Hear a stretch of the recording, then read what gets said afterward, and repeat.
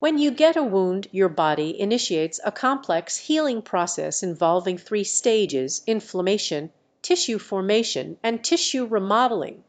During the inflammation stage, your body sends blood cells to the wound site to protect against infection and remove debris.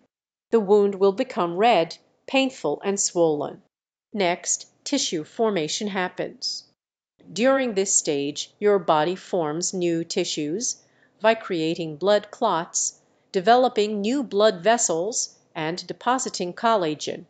Collagen is a protein that helps the body to strengthen and build new tissues.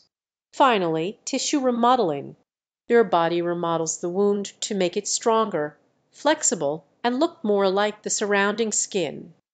The wound will slowly decrease in size and the scar tissue will become smoother over time.